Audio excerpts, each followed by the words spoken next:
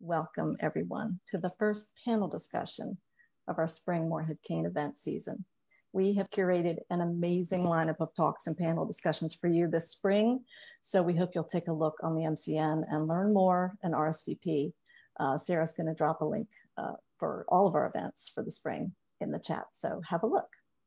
For today's panel discussion, we are delighted to present this all-star panel of climate champions who were all set to hold this event at the 2020 West Coast Morehead-Cain Alumni Symposium just about a year ago. We were all so disappointed that that event had to be canceled, and we are equally thrilled that every single one of our original panelists was willing to be part of this virtual discussion. It's an honor for me to introduce your moderator for this discussion, Bill Dubuis, class of 1972. He's an incredibly accomplished conservationist and a talented and prolific writer. And Bill, we thank you for getting us started this evening. Well, thank you, Megan. By the way, I see down below that we have 50 participants, which is exactly the number that you forecast. I don't know how you do this, but it's pretty impressive. Hello, everybody. It's really nice to see you, even if only digitally. We were all going to meet in San Francisco at about this time last year, and wouldn't you know, but world events intervened. So here we are using a technology that we've all gotten way more used to than we really want to be, but thank goodness for it.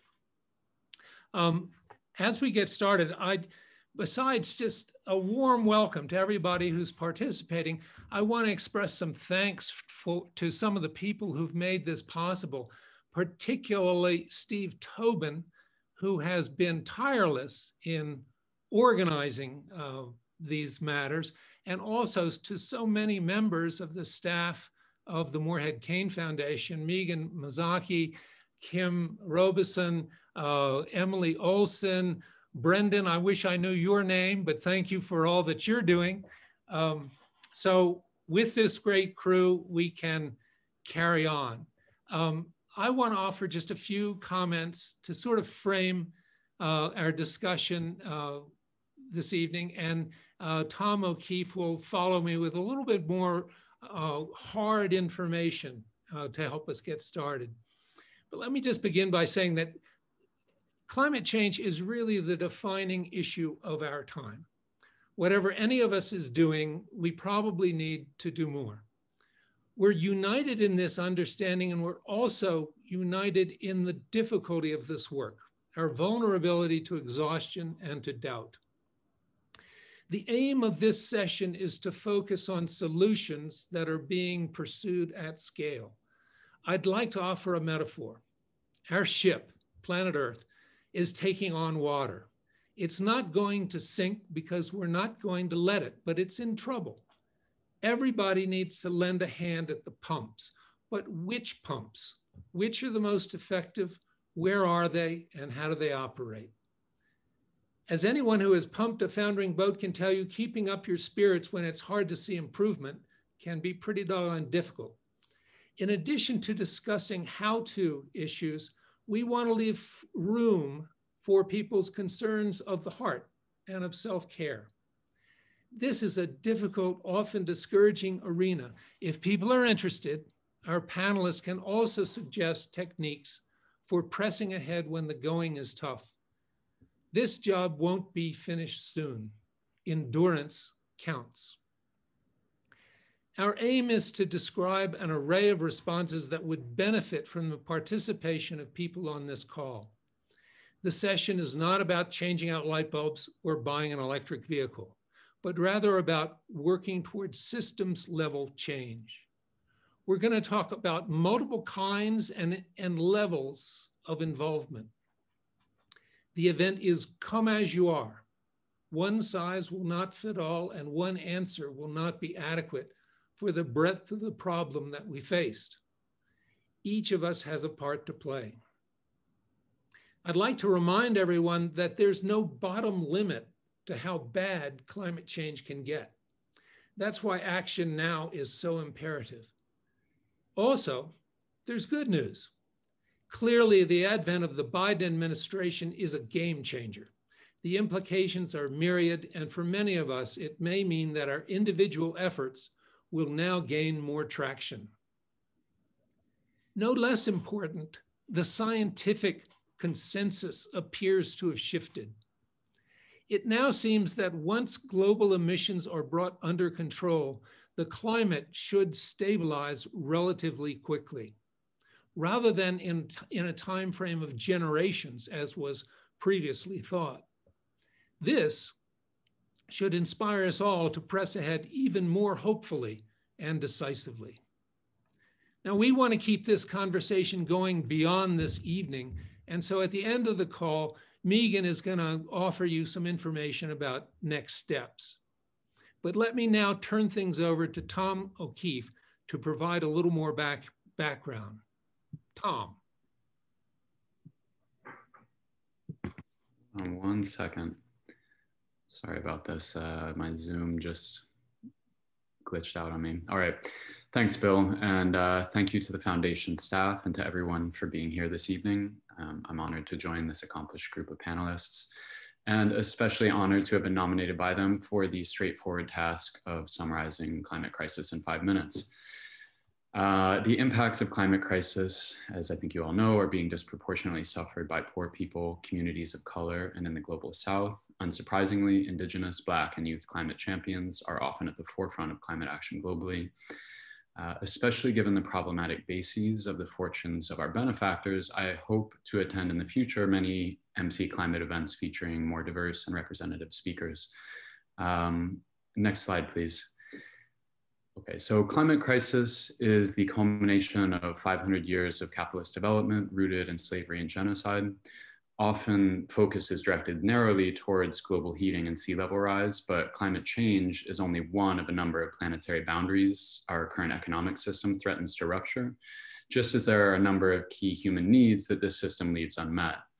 So this is why we must reject false solutions like geoengineering that fail to account for the complex interconnections of the challenges we face, and rather work towards actual solutions, for example, a Green New Deal in the United States, that center those most harmed by long histories of extraction and violence.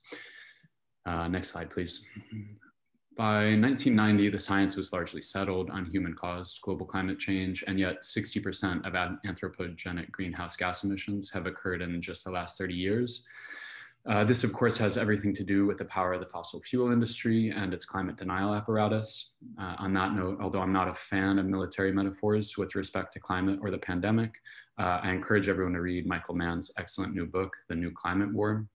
Next slide, please. Pre-industrial atmospheric CO2 concentrations were steady around 280 parts per million, or ppm. In fact, concentrations had been range constrained, as the graph shows, roughly between 200 and 300 ppm for nearly 1 million years until the post-World War II combustion binge. The current concentration is roughly 415 ppm, which is why it is so urgent that we get to net zero emissions as quickly as possible. Next slide, please. So most of us don't think in gigatons, but from the start of last year, 2020, the remaining carbon budget to stay below 2 degrees Celsius of heating was less than 600 gigatons. At our current burn rate, we would exceed that budget by the end of 2030. But unfortunately, even 2 degrees of heating would be catastrophic. We've seen the fires, droughts, superstorms, derechos, and all the rest at slightly more than 1 degree of heating today. Which is why we need to fight to keep the heating to 1.5 degrees Celsius or less. One example of the significance of that half degree drawn from the IPCC's 2018 special report, at 1.5 degrees, we lose 70 to 90% of coral reefs. At 2 degrees, we lose effectively all of them. There's a very long list of examples like that. Meanwhile, business as usual scenarios have us on pace for at least 3 to 4 degrees Celsius of heating. To stay below 1.5 degrees, there is a roughly 7-year window at our current burn rate, which again is why we need to reach net zero ASAP. Next slide, please. In a US context, there are 5 main sources of greenhouse gas emissions: transportation, power generation, industry, buildings, and agriculture. Of the total, perhaps 10% of emissions are from hard to decarbonize sectors like aviation. That means 90% of the emissions are relatively easy to decarbonize given current technologies. Only political will has been lacking. And so I hope you'll ask yourself how you can contribute to reducing emissions at scale in one or more of these sectors. Next slide, please. Nature is healing was a popular 2020 meme. However, according to a recent Nature climate change article, there will be essentially no long-term impact of pandemic-driven emissions reductions on global heating. Next slide, please. However, that same article concludes that a green stimulus approach to pandemic recovery can significantly reduce heating between now and 2050. Next slide, please. I believe Bernie Sanders was trending after the inauguration largely because although he lost the political battle, he won the war of ideas. So ironically, Joe Biden takes office with the most progressive presidential platform in at least 50 years, with climate crisis front and center in his agenda. In short, we have the technology. There has been a massive shift in popular, political, corporate, and financial consensus on the urgency of climate crisis. And as Bill suggested, the arrival of the Biden-Harris administration offers us a once-in-a-civilization opportunity for timely climate action. Additionally, as Bill pointed out, modeling now suggests that locked-in heating was being overestimated. So if emissions go to net zero, the heating should largely cease within a couple decades. Making sure that happens is our work for the next 30 years. Thanks. Tom, that was really terrific. Thank you so much. I think you did a great job to describe a huge issue in a nutshell. So Laura Wisland, would you tell us a little bit about what you're doing? I will. So hi, everybody. Thank you so much for the opportunity to connect with fellow scholars and participate on this panel. It's really nice to see everybody virtually. I'm going to use my time to focus on strategies to reduce carbon emissions and identify some ways to get involved. But before I do that, actually, can you go back to the other slide? Before I do that, let me share a little bit about the hats that I've worn so that people know the perspective that I have. And if you want to follow up later on some of my experiences, we can do that offline. I'm currently a program officer for the Heising-Simons Foundation. And so basically what that means is that I get to help make decisions on how to fund climate and clean energy work being done by nonprofit advocacy organizations and research institutions. And the work that the foundation that I work for funds right now focuses primarily on reducing emissions in the transportation sector, the power sector, and the building sector, primarily in the US at the state and the federal level. So this is just to say that I have some perspective on what it's like to be a funder in this space and the role that philanthropy can play.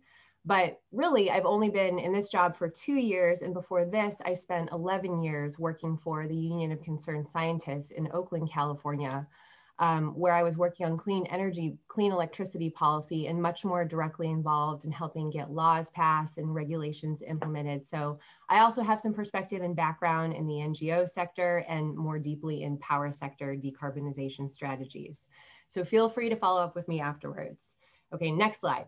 So now that Tom has set the stage for really the grave predicament that we're in, I'm going to hopefully lift us up a little bit and talk about some of the strategies. When I think about what we need to do to address the climate crisis, I think about 5 different pillars. So the first pillar is we need to be using energy more efficiently and we need to be using less energy. And that goes for almost anything you can think of: power appliances, vehicles, buildings, industrial practices, agriculture, you name it. Secondly, we need to systematically shift away from fossil fuel consumption, like burning gas in our cars, burning natural gas to heat our buildings and cook our food, and towards using electricity as the energy source to power those services. And at the same time, number 3, we need to transition that electricity from a fossil-based system that uses coal and natural gas to a carbon-free electricity system, because we are going to need large quantities of carbon-free electricity to drive our carbon-free economy going forward. That's critical. Number 4, for end uses that can't run on electricity, we're going to need to transition to low and zero carbon fuels. And then number 5, finally, for greenhouse gases that just can't be avoided, we're going to need to capture and permanently sequester that carbon.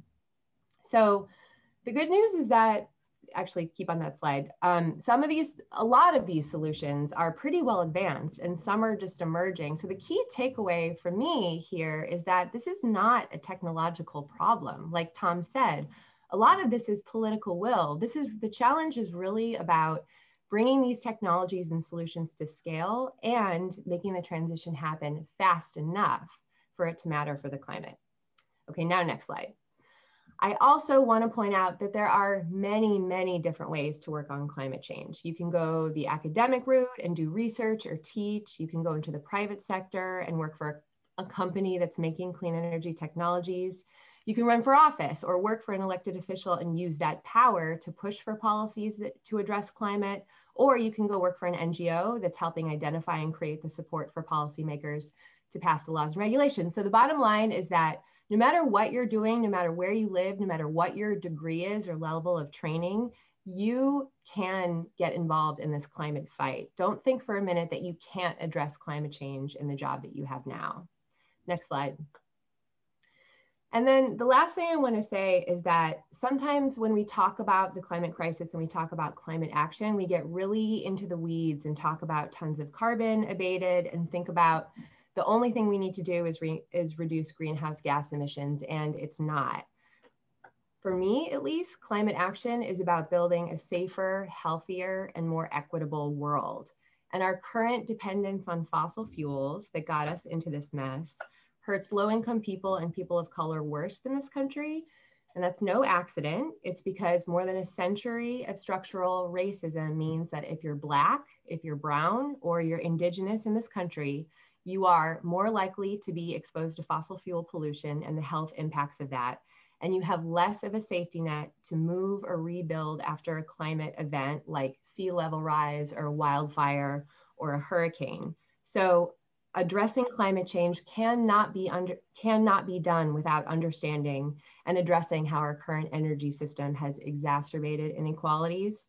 And climate change solutions can not only be about reducing carbon, they have to also advance racial and economic justice. That's it for now. I'm going to pass it on to Mark. Okay, thank you very much, Laura. Well, great to be here and great to see some of the eternally youthful faces of my classmates too. That's a treat. So the work of my organization is in what might be called social entrepreneurship. And by that, I mean, it's asking the question, how can we recruit the markets to help fight climate change? And we're going to now swoop from the larger issues that Laura and Tom and even Bill brought up down to very practical, very on the ground ways to combat climate change. Most of you are probably logging in from cities or towns. And if you are, you live in the midst of an urban forest. And there are now 140 million acres of urban forest in the US. And these are incredibly valuable trees. They store carbon, they reduce stormwater, they clean the air, they reduce urban heat, they save energy, they promote human health, and they can deliver on long delayed promises of environmental justice. And they're all delivered right where 80% of the people live and work. Okay, next slide, please. But there are three big problems. One is tree loss. We're losing 175,000 acres of trees every year. The tree loss since 2009 equals the land area of all of those cities combined. Second big problem, our tree cover is not equitable. And one among many markers of that is that in redlined communities, which as you know is where discrimination was codified, the average urban heat increase is 4 degrees, and that rises to 11 degrees in some cities, even surprising ones like Portland, Oregon. Third problem is city budgets don't fund the trees. And that's an accounting issue because elected officials, agency officials love the trees, but trees are booked as an expense and they usually fall below human service needs. We don't, as a society or as an accounting practice, carry natural capital as an asset on the balance sheet. So all that cities see is an expense. All right, next slide, please. So our organization asked, how can we generate much needed, you would say critical funding for this very critical environmental climate resilience mitigation asset. The carbon markets have been in place for 30 years. Could we develop a new product, a city forest credit? And then could we take that to market successfully? So it was a daunting proposition because we needed to get foundation funding. We're a nonprofit organization, and we needed to do that based on an idea and a plan. We had to recruit all national urban forest stakeholders. We had to get leading scientists because the quantification is critical. We need to develop a protocol drafting group of key people all over the country in all the different sectors relating to urban forestry. Then we needed to develop 2 complicated, long technical carbon protocols. And then we had to get projects going, and we had to recruit buyers for this new product. The good news is, after a lot of work, we have programs in 16 different cities. We have buyers that range from the city of Austin in Texas, which has a very proactive carbon reduction goal, carbon neutrality goal, in fact. And they have eagerly embraced locally sourced credits because these are taxpayer dollars, and they want the dollars and they want the benefits to stay local. But other buyers include Microsoft, Bank of America. Another wonderful example is a woman-owned business. It's a commercial fishing company in Seattle who recently commissioned the first green fishing vessel in the Bering Sea fishery. And they were so excited about it, they wanted to go carbon neutral. Next slide, please. So there's no time to talk about all these many programs. They're all threads in the tapestry that's the urban forest that you all live in your own climate zones, your own communities. This project in Richmond was an incredible project. This was an old African-American cemetery that had essentially been abandoned.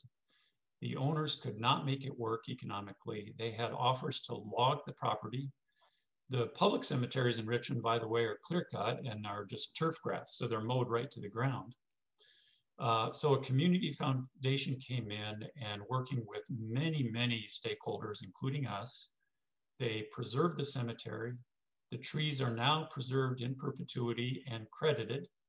The credits have been, not all of them, but they are now being purchased by some very well-known companies, most of whom are confidential until they announce it. And the site is now a UNESCO site on the Slave Route project. So it joins Monticello and the UVA campus as the 3 UNESCO sites in the state of Virginia. But as Laura mentioned, what's wonderful is this is not just about carbon. This is climate action, it's environmental justice, it's community impacts, all in one amazing, incredibly valuable project. Next slide, please. So the best part of all this is you can be a part of this too. So Brendan, why don't you just click through the next slides, just take a couple seconds for each slide.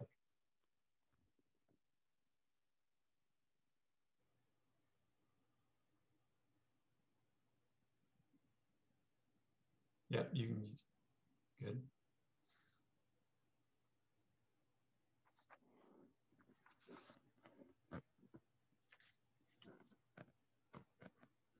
So you can be a part of the story because it's right in your backyard, it's right on your street, it's right in your city. All right, thank you very much. With that, I'm going to turn it over to Megan. Thanks to everybody here. I'm so happy to see some familiar faces, even though it's remote, it's really nice. So my name is Megan. You can go ahead to the next slide, Brendan. At the moment, I think I consider myself a bit of a climate crisis generalist. I've been involved in advocacy, both at the university and international levels, and I've done both natural and social science research around climate change. And I'm still learning a lot every day and figuring out where and how I can best contribute. At Carolina, I dug into divestment of fossil fuels and what that actually looks like from the mind of an investor and explored past student efforts toward this goal. I ended up working with a coalition of students across the UNC system to begin to build the institutional knowledge and awareness to pressure UNC management company to divest. And this work often involved meeting with people who were keen to discredit divestment, which could be really discouraging on a day-to-day basis. And in preparation for this meeting, I said I would discuss burnout briefly. And I've had to pause advocacy for periods of time and have learned that I really have to find my people in the climate world to stay committed. There are many different types of climate groups out there, each with their own culture, and some of which I found really toxic for my well-being. So I think my advice would be that it's okay to take a break, and it's okay to leave an organization and choose a new or different path. And so more recently, I've been working for and now volunteering with an organization known as the Environmental Data and Governance Initiative, or EDGI. We build public platforms that enable communities to access and visualize data about how industrial facilities are abiding by or in violation of pollution permits to better inform advocacy efforts. Because at EDGI, we really believe that access to data about your environment is critical to any movement that seeks to address institutional inequality. And I think a consistent lesson that I've learned, which is maybe obvious to many of you, is that the very institutions that have power to take huge steps towards stopping the climate crisis are the very institutions that have helped turn a blind eye to climate destruction for the last 50 years. And that destruction has been incredibly unequal, as both Tom and Laura have mentioned. The Global South is responsible for less than 10% of historic carbon emissions, and yet they're bearing the majority of the negative impacts of climate change. So it seems very clear that our very institutions have to change. To equitably tackle the climate crisis, what and who we value has to change. And, you know, I also have to continue to change and question what I know and do.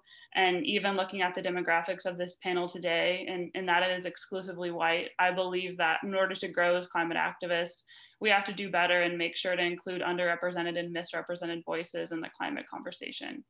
And all that's to say is that I think we have a lot of work to do, but there's hope. And I wholeheartedly welcome any current student or alumni support, specifically on the UNC divestment front.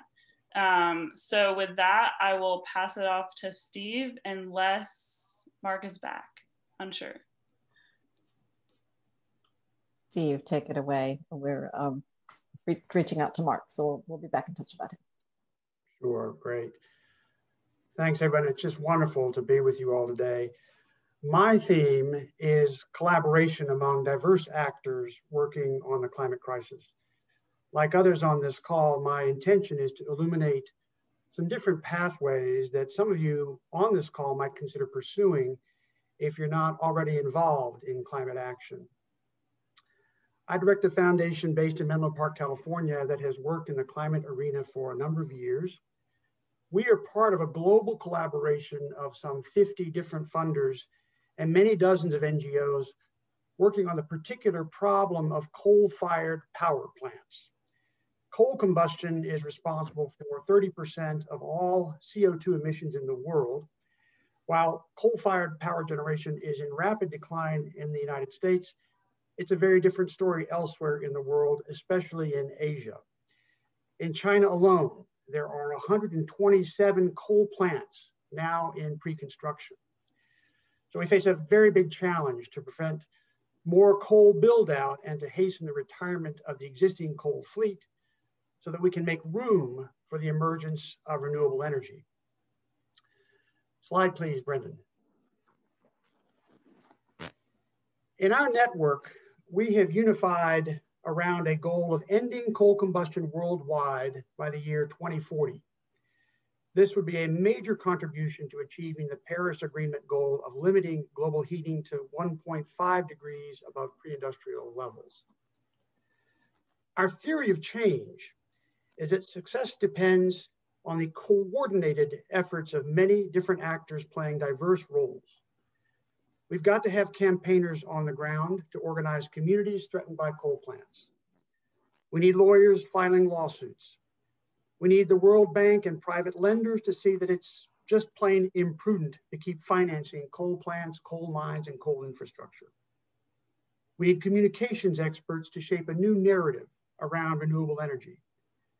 We need policy analysts to show public utilities how existing coal plants can be retired with a minimal destruction of capital. Now, the optimal mix of these functions varies from country to country. In China, the vast majority of our effort is focused on credible consultative support to the Chinese government, since it's a top-down society and there is very little place for grassroots organizing. In Australia, we start with the desecration of Aboriginal lands by coal mines. In Japan, we work with forward-looking companies willing to shame the Japanese government for financing coal plants overseas. In South Korea, we are supporting urban youth who are clamoring for climate action. We're in constant communication with each other on the best way to deploy and shift resources so that when a new threat emerges, say in Bangladesh, we are quickly able to marshal funds and NGO talent to respond. And as this slide illustrates, there is also an important transnational dimension to the work, including support to amplify climate diplomacy, such as side conferences at the annual Climate Summit. Note again here the variety of approaches described. We badly need activists, but we also need economists who can make the case against coal finance. And ideally, everybody is talking to each other on how best to mix those assets. We've been at work on this project now for about 8 years, and we've made very good progress in blunting the expansion of global coal. We're now applying this same framework to other facets of energy sector transformation, such as the necessity to bring about a just transition for the people and communities that have long depended on coal for their economic well-being. I hope I've adequately conveyed the different opportunities for engagement that are available to all of us, and I look forward to our discussion in a few moments. We're all ready for questions, is that right, Steve? Yeah, Bill? Would love to have you all chime in. You can just unmute yourself and jump in with a question, or feel free to raise your hand physically or with the raise hand feature, or just type in the chat feed. We love actually having people ask their question on camera because it makes things more interesting and alive. So we'd love for you to just unmute and ask a question.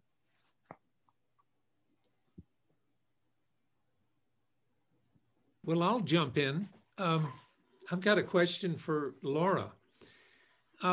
Laura, as we struggle to decarbonize, a really sensitive environmental issue is, can we do it without nuclear? I'm wondering what you think on that issue. Oh, I'm never going to be able to escape the nuclear question. I always got it when I was working at UCS. I think that if you look at all the modeling that's been done for our country and globally to figure out how we're going to get to net zero 2050, it is very unlikely that we will be able to do that without nuclear.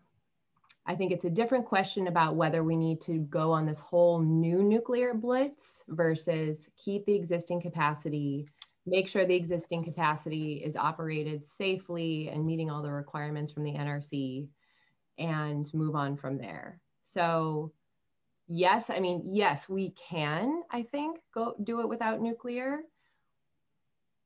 It will be more expensive because we will be taking offline carbon-free generation and then having to replace that, as well as, you know, putting more stuff on. It also will mean more land use because we're going to have to be using a lot of land to build out renewables. And that's going to be one of the limiting factors to figuring out how to generate as much carbon-free electricity as we need. So technically it's possible. It may not get us there as quickly or as cost effectively as we need to get there. Thanks. Yeah. Great. Ken Smith has a question for you. Ken, are you able to ask, or shall I do it for you? Sorry, I just had to unmute myself. Oh, very good. So this isn't for anyone in particular, but you know, we've just been through an election that was vitally important in the direction of a lot of things. And I think we need to be careful about congratulating ourselves about how much progress we actually made. So I wonder if those most motivated in the climate fight need to consider a different rhetorical approach and think carefully about the labels we throw around and the trigger words that tend to play into the hands of opponents. I mean, for sustained progress, we have to win the median voter. And by that, I don't mean the moderate voter. I mean the median voter in the places that matter, like North Carolina. because in my observation, in the 2020 political advertisements in the places that matter, the only ads that were mentioning the Green New Deal were the Republican ads. And I'm just curious if people have thoughts about, we have to win the hearts and minds of people to be effective in all of our scientific ideas about what has to happen. I can jump in on that one since I'm the one who mentioned the Green New Deal. I would point out that when it first broke, it was wildly popular across the political spectrum, and only after the disinformation machine started worrying on it did the Green New Deal lose popularity on the right in the US. I do think that's probably why Biden chose to say he opposed a Green New Deal and then go forward with an exact Green New Deal policy, and why that approach will probably be very popular across the spectrum in the US. If you look at like the polling that's done out of the Yale Climate Change Communications Center, for example, most of the core stuff proposed by a Green New Deal is wildly popular in the US and even relatively popular on the right. So I frankly, I agree that like the messaging is the battle, and that when you're up against well-funded climate denial and climate distraction apparatuses, you're fighting a hard battle. I frankly think we are kind of on the verge of winning for a variety of reasons. What that victory looks like is, I think, quite fraught and conflicted as far as, how things actually play out. But as far as just the economics of fossil fuel versus the economics of renewables and these kind of generational or like seismic shifts in opinion. But it's a big struggle. So welcome input on how to reach those people and how to overcome, the Fox News effect, et cetera. This is Laura. I'll jump in as well. I think with any issue that impacts everybody, there's going to be a big tent of voices, and that is something that provides a lot of opportunity, obviously, and it also provides, presents a lot of challenges. How do we keep everybody together to make some change? And I think that Biden and his administration is being pretty straightforward about taking a rhetorical and policy approach that is leading with not only job creation about, what this clean energy transition means in terms of new jobs, but also more squarely addressing where there's going to be some economic hurt in areas that are dependent and, economies that are dependent on fossil fuels. And I think that that's something that is going to be really important for this movement to more squarely address and talk about and come up with solutions. Because I think once you start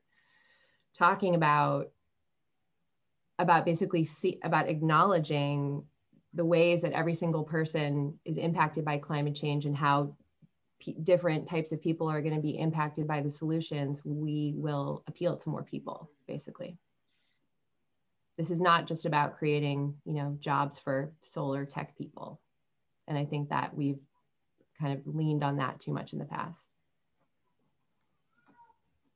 Thank you all. Andy Barker, class of 91, has a question for the panel. Hi, first of all, thanks to the panelists. Thanks for the work you're all doing, and thanks for taking time tonight to talk to us. So I am curious, Tom mentioned that the donut framework that looks at sustainability, planetary sustainability boundaries,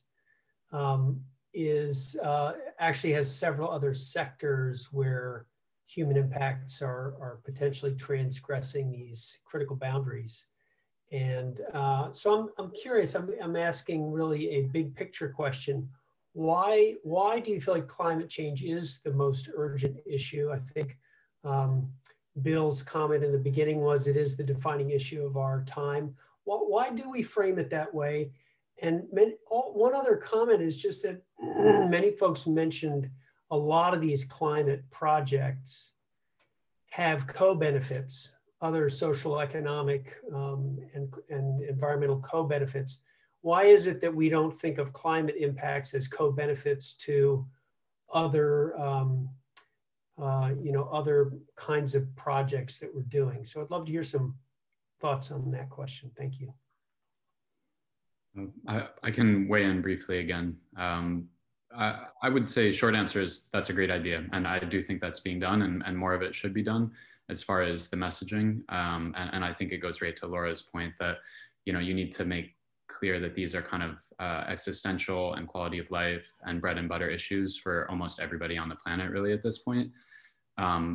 Vis-a-vis the planetary crises, short answer on that is frankly, I think they're all equally significant. The risk of passing some sort of tipping point vis-a-vis like greenhouse gas emissions and heating, et cetera, is probably the most urgent. But as that diagram shows, that we're also well beyond the threshold with like nitrogen and phosphorus loading, and definitely in a precarious position vis-a-vis mass extinction / biodiversity loss. So I think these should all be considered coherently, and part of the challenge is the vocabulary around that, figuring out how we talk about it. And part of the challenge, frankly, is that we're talking about problems that are so big and complex and often quite technically nuanced, that figuring out the ways to get to that language in a way that's accessible and not alienating often is just a really massive battle, right?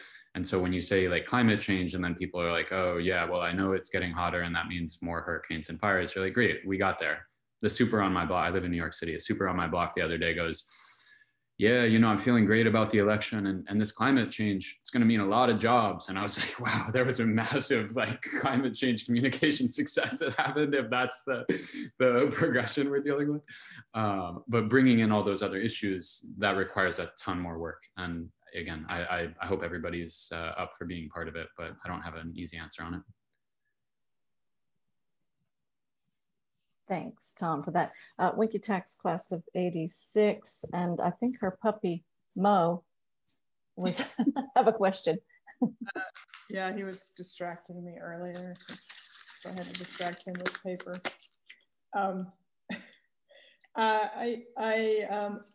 Generally sort of understand the need to transition to electricity in the transportation sector, but I do have heartburn about the large number of batteries that creates, and I just was curious if anybody had heard any reasonable solutions to that issue.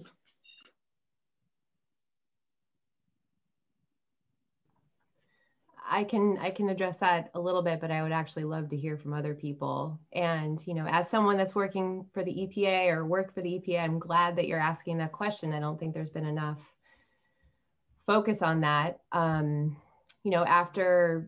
After batteries are past their useful life for EVs, there's still a lot of juice in them. And there's some experiments with how do you stack them and use them for grid level storage. So there's that. But then at the end, end of life for that, I think there are some real materials issues, recycling challenges, toxic waste challenges that we're probably going to first see with solar panels.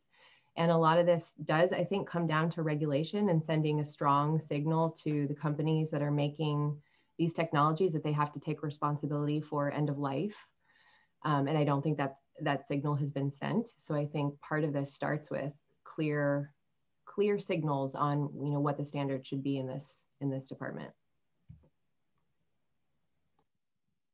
Awesome, thanks for that. Mac Harrell, Morehead Medical Fellow, has a question for you all. Thanks, Megan.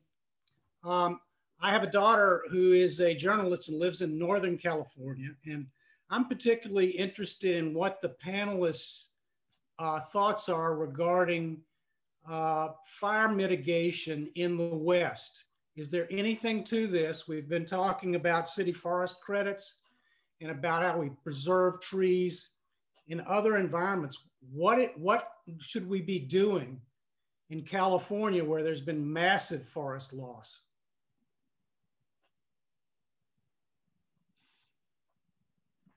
Well, I'll take that. I live in, I'm talking to you from northern New Mexico right now, and I'm deep in the heart of the Carson National Forest. I've got forest all around me for about 1 million acres. All through the West, we've got enormous opportunities to do more thinning of the forest. I'm not talking about raking as a certain orange man used to talk about it. But with regard to prepping the forest better, we can do a lot. But that's not enough. Making the forest more resilient, we can do a lot, but that's not enough. Every urban wildlife interface needs to be examined and modified, really, to create defensible space, so that if there is a fire in the forest, it doesn't blow on into the community. In so many of the communities, if you look closely at the after fire photographs, you can actually see that within the community, fires spread from house to house. They weren't being ignited by trees within the community. They were being spread from one porch deck and one roof to another. So just building codes and insurance policies and so forth can have an enormous impact in making these communities less flammable. But what we're facing, the business as usual forecast for the Southwest is for New Mexico, Arizona, parts of Utah, and Colorado to be so warm that our trees, our conifer forests, are not going to survive past 2050. That's based on dendrochronological analyses of past forest die-offs and all kinds of stuff like that. So we're really looking at massive ecosystem change throughout the West, even if we contain warming to 1.5 or 2 degrees centigrade. So this is a reworking of the Western landscape that the Western communities have to be deeply, deeply involved in. I'll just weigh in to say that Bill's book, Great Aridness, was, he basically described everything he just said, but 10 or 15 years ago. So he's definitely had his finger on the pulse of this. And maybe just circling back, I know at some point we'll touch on, climate grief. I'm frankly more focused on climate action because, when the house is on fire, you put it out first and then you deal with your grief.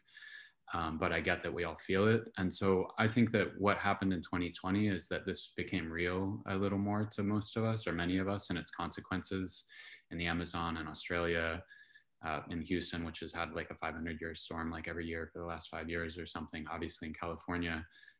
There's no turning back the clock. We can stop the damage and start, slow and then potentially halt future harm. But some of this stuff, we're seeing the consequences of what we've already done. And hopefully that makes us look at it and say, like, we have to act immediately and make sure that we don't make this worse than it already is, because it's now getting so severe. So.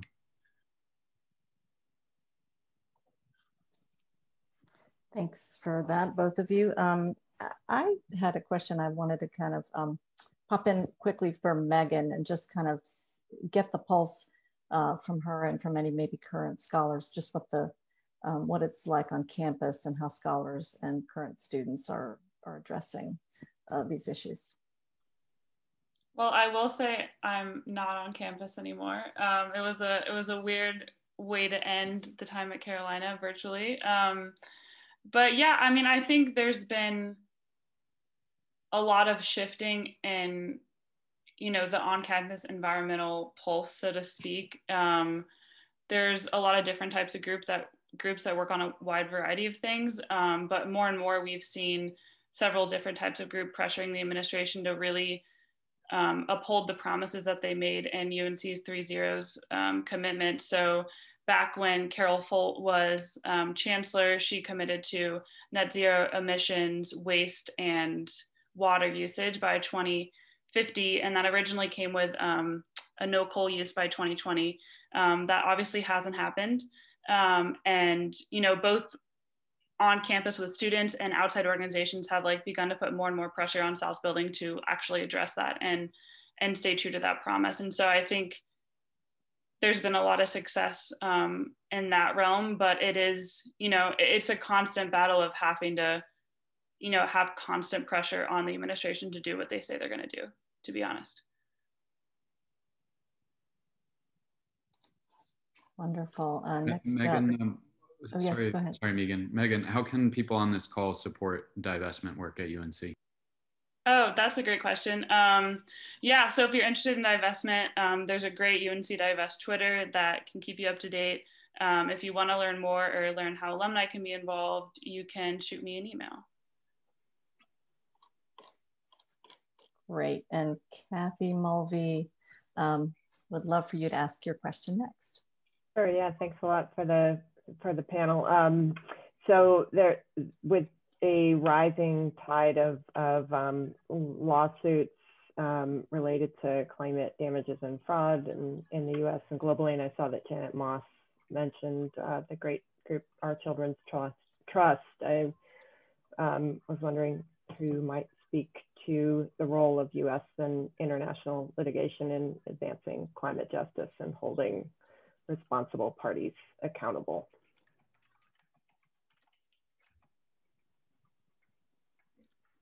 Steve, that sounds like you.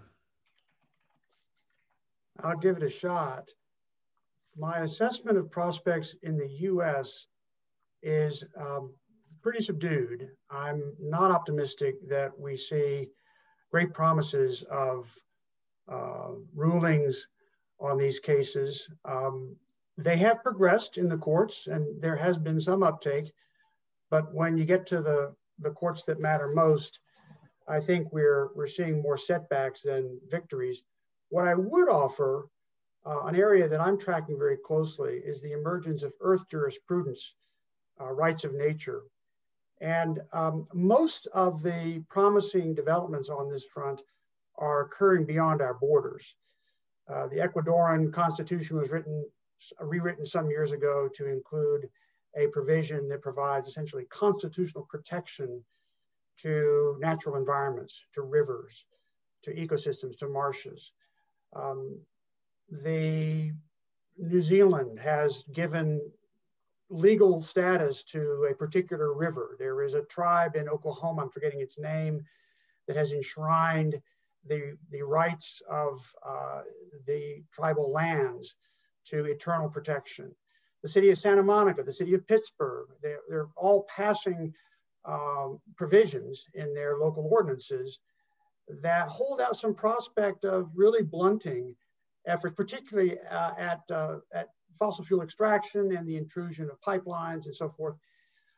Again, I think this is still pretty much below the radar, but in this regard, but there are serious legal scholars in the United States who are beginning to hold up these ideas as a body of jurisprudence that could have some real prospect. The question is, can we get the job done of enshrining these principles soon enough so that they become real bulwarks in asserting claims? And we'll have to see on that. I wouldn't give up the ship. I love Our Children's Trust. I love the fact that the New York State Attorney General tried to take ExxonMobil to task for misleading the world about the harms from its behavior. But I'm at this, and maybe there are others who are more optimistic than I'd love to hear from you if there are those on the call. Well, because Kathy won't do it herself, I'll just give a plug that she is an expert in this area, and the work that she's done at UCS has really raised his profile. And I'll say that even though the chances are probably not great that those lawsuits are going to succeed, I think there's real value in helping put pressure and focus on the role of the fossil fuel industry in the amount of carbon that is associated with their activity and the types of things that they understood way before the general public did and the actions that they took. So I think that it does help provide some pressure and some accountability, even if those lawsuits don't ultimately succeed.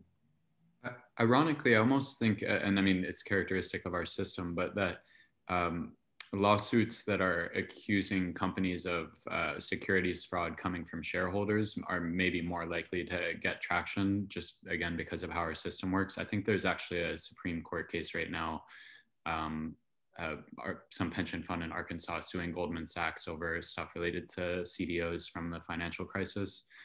But that would bear on this, where like if you could go back and say Exxon kind of lied to us as shareholders in there, right? Then, but it's, you know, a total toss-up. Panel, Matt, is another question? Well, okay. No, this is Mark. Mark, hey. I just might mention that, you know, Kathy, your work and and what Steve referred to in the legal area is that retooling of some of our institutional structures. And I had just mentioned in my quick presentation how trees are not carried as natural capital.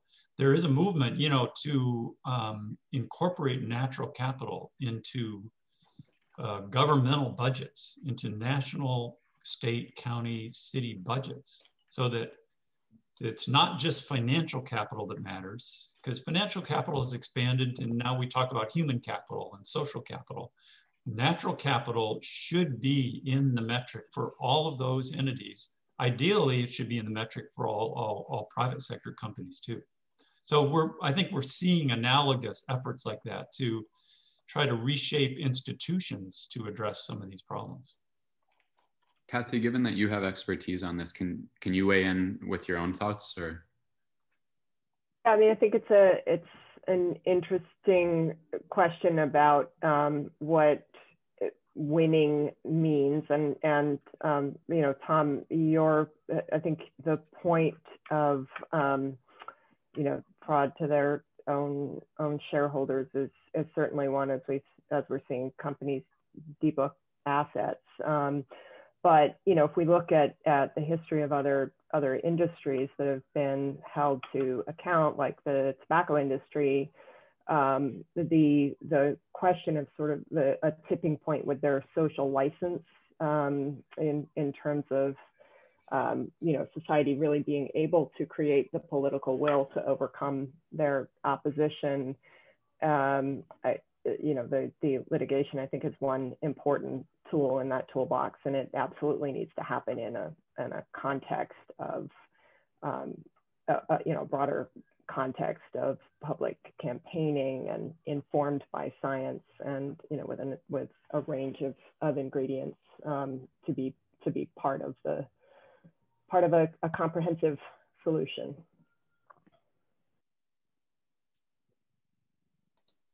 Wonderful, thank you. That's great. Our attendees really adding color and lots of depth. Thank you so much for that, Kathy. Question from Donna Gooden-Payne for the panelists. What books or other publications would you recommend we read to learn more about climate change solutions at a global level?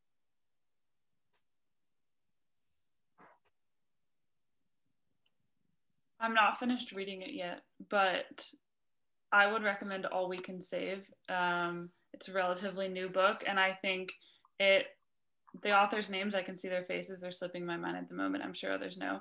But I think it paints a really good picture of the degree of crisis we're in, but also offers a lot of opportunity for hope and imagining what is possible if we really commit to it in the next 10 years. So I would recommend that book.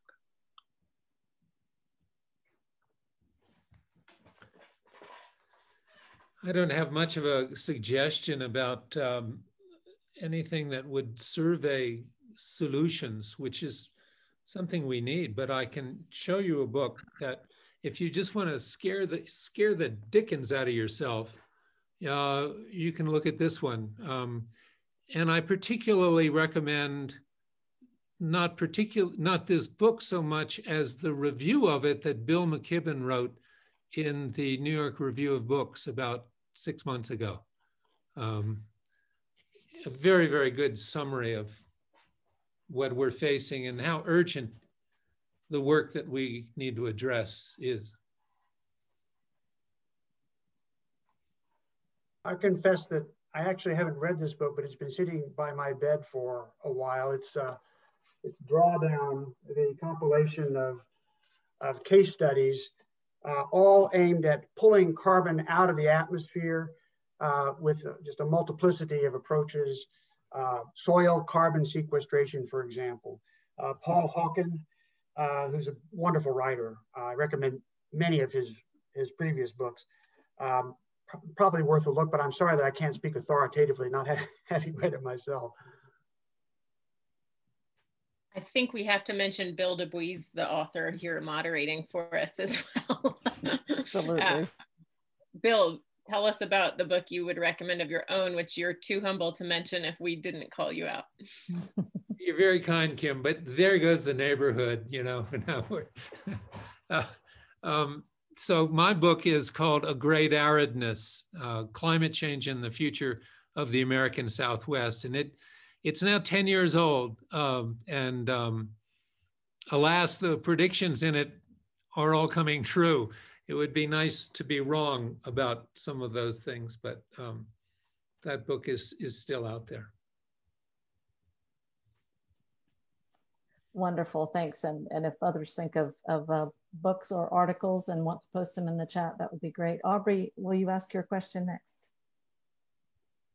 Sure. Hi, everyone. Thanks so much for this amazing dialogue.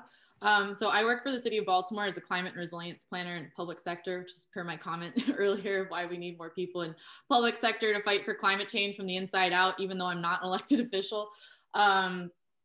But anyway, so my comment and question kind of extend beyond, you know, kind of I know we've touched on this in many ways, including Tom's presentation, touching on the Green New Deal and everything, but the holistic approach really to climate action, including, you know, not only the greenhouse gas emissions reduction piece and the decarbonization strategies that you all talked about. But I was wondering if you could comment more on your interactions with kind of the adaptation, hazard mitigation, and kind of community resilience building side of things. I just think like sometimes it tends to be missing from the broader conversation, kind of the social considerations that need to happen kind of at the local level within cities, but cities aren't seeing enough support from other levels of government. Hopefully things change under this new administration, but there's kind of been, while Biden and Harris's administration has been kind of talking about this broader climate action strategy at the federal level, there's a lot of, you know, kind of among hazard mitigation people and emergency managers, this broader push for or need for basically reform and more funding to support mitigation activities, you know, reducing the impacts of climate change that we're actually seeing here and now on the ground in communities, particularly low-income communities of color in urban areas that aren't able to really have access to the resources to prepare for, you know, events that could happen at any given point in time in cities, including extreme heat, and kind of the housing stock that we're seeing in urban areas. You know, I live in Baltimore. There's still housing here that doesn't even have air conditioning, let alone a window air conditioning unit. And, you know, someone lives in a row home that's surrounded by vacant row homes. They're completely insulated in the summer times. And, you know, heat can get up to almost 20 degrees hotter inside a row home without air conditioning compared to other areas of the city. So these inequities are extremely devastating and far-reaching and vast, and I think sometimes gets left out of the conversation as to, you know, the direct impacts that we're seeing in communities on the ground. So anyways, long-winded, but just giving some context for my passion about this area, and I would just love to hear, you know, you guys talk more about your interaction and thoughts around what's needed in this arena to complement the decarbonization strategies that you guys talked about.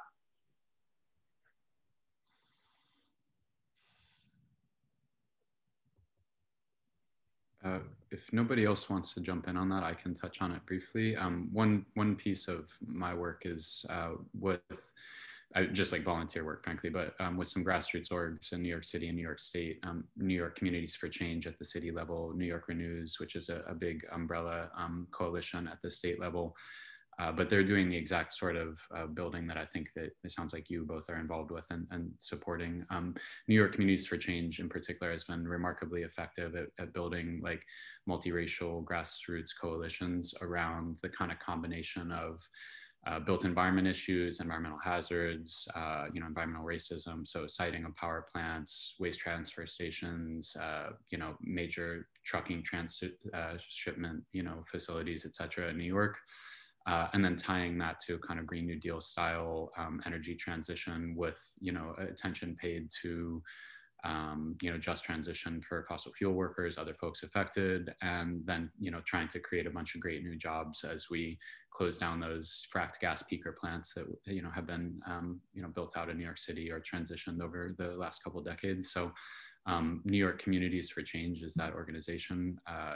We Act is another one in New York. Obviously, there's a ton of them, but it's been really cool in the last couple of years to see New York kind of wake from its slumber on this stuff and pass a whole, raft of really important legislation. And so now the battle is to make sure that we actually get political follow through as opposed to just the rhetoric. I think we're almost out of time, but I'll add briefly just a little bit of a plug for the Environmental Data and Governance Initiative. I think we have a really great coalition of folks in a lot of different communities that are exactly working on this issue. And I think a big part of starting to address it is having the data to do so. And a great piece of legislation, in my opinion, I don't think it's going to make it to the House, that was just introduced by Cori Bush and Ed Markey, is the Environmental Justice Mapping Act. And a lot of it is about getting the data that we need to adequately address those problems and help communities. And I might just throw in real quickly, Aubrey, I second all of your emotions totally. We've been working since our inception on this issue of environmental justice. Because as I said, their tree equity is not present in urban areas. So there is a lot of work going on in that area. American Forests in Washington, D.C., they've developed, or they are in development on a tree equity sort of mapping system so that they can identify areas where the canopy is low and that are under-resourced areas. We have been working really hard to take that concept of an under-resourced area and trees and environmental justice and try to determine, well, what exactly does tree equity mean in the context of that neighborhood? Because all too often there's a little bit of the white savior idea that if we just go plant trees in an under-resourced neighborhood, we've achieved equity. It's much more complicated than that.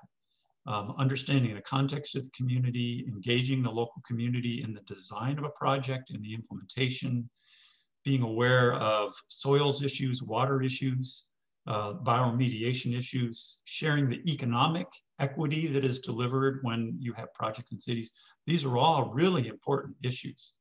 And the funding is a chronic problem. And I vowed I wouldn't get too negative or too discouraging, but this is a problem, and we encountered actually in some of the huge tree planting initiatives. So you've heard about trillion trees and one tree planted and all these, because their pitch to the companies is all, give us $1, we'll plant a tree. Well, you cannot plant and maintain a tree in a city for $1. And if the only lens on environmental justice or on trees is carbon reduction, well, then they're going to do the big reforestation projects, which are fine and they should do that. But they're not even going to see these environmental justice projects where you're really investing in a landscape and a community, not just in carbon storage. So there are a lot of us fighting that battle, but it's, to be honest, it's slow. And you've just testified to that. Thank you, Mark. I just think there's so much more on the energy efficiency front, building weatherization, complemented with the natural systems approach, with trees and everything that you were mentioning. It's just, pre-disaster mitigation side of things is just so lacking as a whole. The trend is just to wait, till something happens to then react and figure out, maybe how not to let it impact communities that bad again, with New York, Hurricane Sandy, that's just kind of brought that framing. But there's a lot of cities and other communities that haven't had such a severe natural disaster yet that has, initiated this kind of thinking. And so sometimes it feels like such a tough battle to make it seem like, it is a huge priority and needs to be kind of a part of the conversation always, regardless of whether or not a major disaster has already occurred. So it's just, thank you for your comments. I feel like it's important to continue this dialogue. So. And thanks for great questions and comments, Aubrey. That's wonderful. Lily Zay, we'd love for you to wrap us up with our Q&A and comments. Hey, everyone. I was going to ask about climate grief, because I know that was an end post we kind of set for ourselves, but I'm really reluctant to bring the energy down because I'm so heartened to have this community. Just a few months ago, I reached out to Chuck and Kim and David Greer, and they were so helpful in introducing me to many of you who are familiar in name only, but I'm so glad that we've convened to be together. And I did want to briefly ask about climate grief and the kind of despair or hopelessness, for lack of gentler words, that many of us might experience. I myself feel overcome by these emotions almost on a daily basis as a young person, feeling the enormity of this on my shoulders. And so it does feel really good to be reminded by your faces that I'm not alone. It's not on any single one of us. And I'm grateful that our conversation has focused on the powers that be and holding them to account, rather than thinking of whether we can take fewer showers or eat fewer hamburgers, because frankly, I find those conversations really uninteresting this many years into the climate emergency. But I wondered if we might share some words of encouragement with one another, or if any of you have strategies for buoying yourselves against this crisis, which is inevitably heavy and hard to deal with. Thank you. Hey, Lily, good to see you here. I am gonna plug a song quickly. I'll put it in the chat, but it's basically some background music to a speech that Greta Thunberg gave. And I always listen to it pretty much every day, to be honest. So I don't have any like overarching feedback other than that this song is great. So I'm gonna put it in the chat. Hi, Lily. This is Bill DeBuise. I appreciate your question. It's one that I wrestle with all the time. And the answer is a big one. If there is an answer, I'll just give a little piece of what I think has been useful to me. And that is I try to draw strength from a metaphor. I have spent some time traveling in remote places with medical expeditions. And when I'm really feeling up against the wall, I try to imagine myself as a doctor administering, trying to help people with their health in sort of deprived conditions where you don't have a lot of tools at your disposal, no x-rays, no blood work, no nothing. All you can do really is emphasize care over cure. And I've watched medical people operate in these conditions over and over. I'm in awe of them. And so when I get stuck, I just think every situation, a clinic.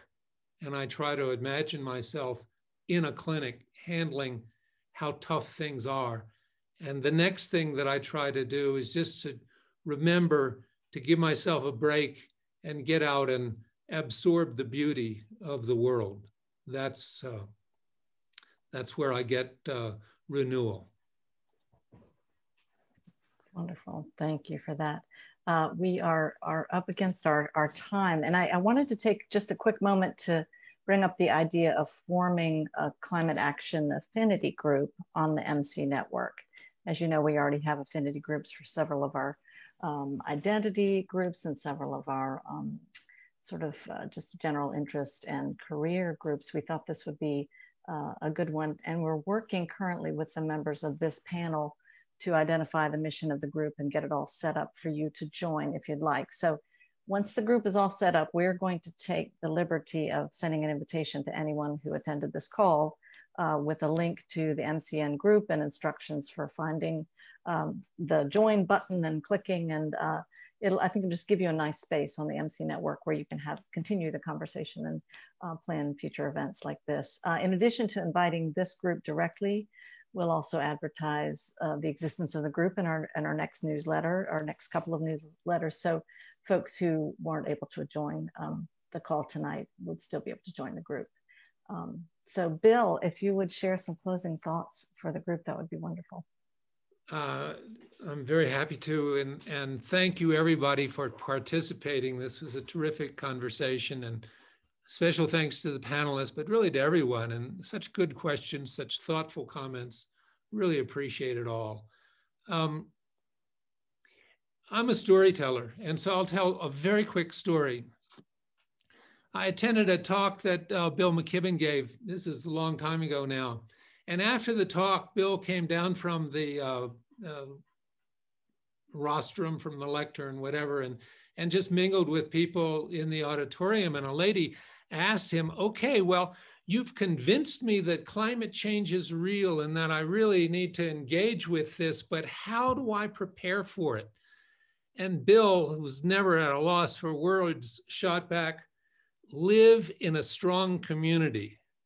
And the lady thought about that for a nanosecond and then asked the logical follow-up question. She asked, well, how do I find a strong community? And Bill shot back again. He said, you don't find it, you build it.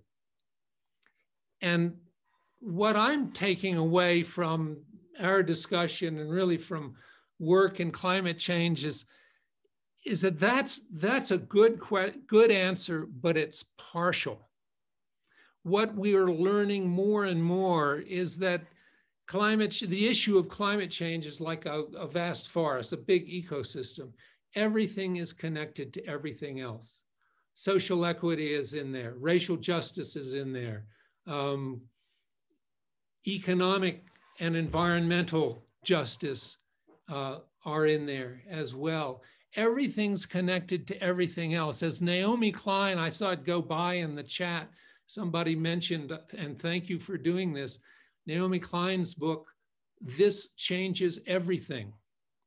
That's why climate change is the defining issue of our time, because it cuts through to every aspect of our social structure, our economic life, all the way to our international relations and the world community, the character of it.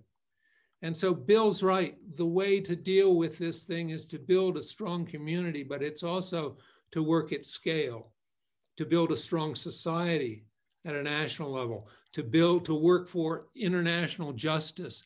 Everything is connected here. And this is, in a way, the blessing of climate change work, because every part of it is so profoundly meaningful.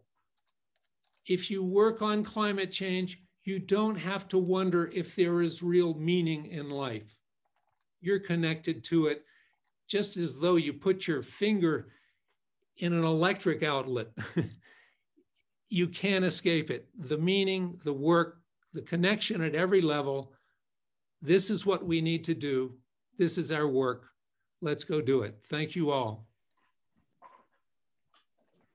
Thank you so much, Bill, and all of our panelists. We just had an amazing time spending an evening together and talking about such an important issue. Thank you again for being here.